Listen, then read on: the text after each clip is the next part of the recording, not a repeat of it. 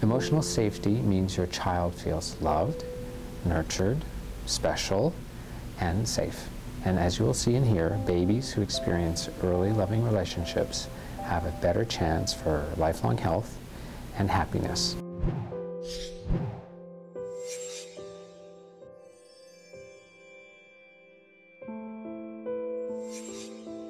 The baby's born and it must stay with mother. And it stays with mother on mother's skin. Mother's skin is different to the skin on the rest of her body, and it's designed to be the place where a baby's born. All the mother has to do is just hold her baby and love her baby.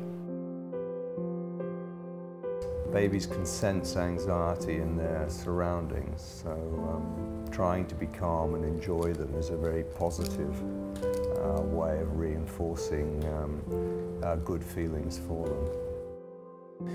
We know that adversity can fundamentally change the development of the child's biology, the circuitry in the brain, can change even the immune system, can change the way that the body's metabolism is regulated. You changed my life. Make us better.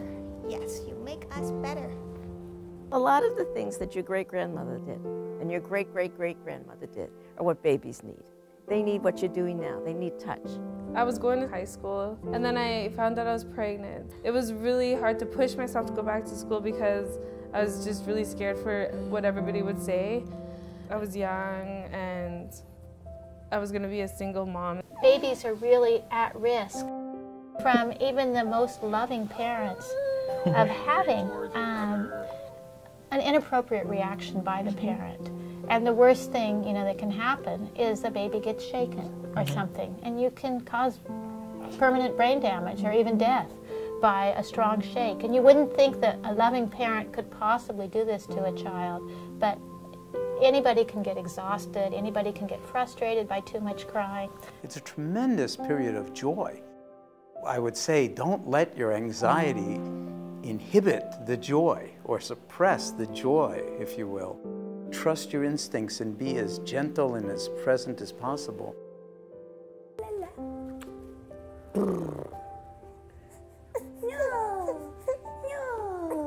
You can't spoil a baby with love.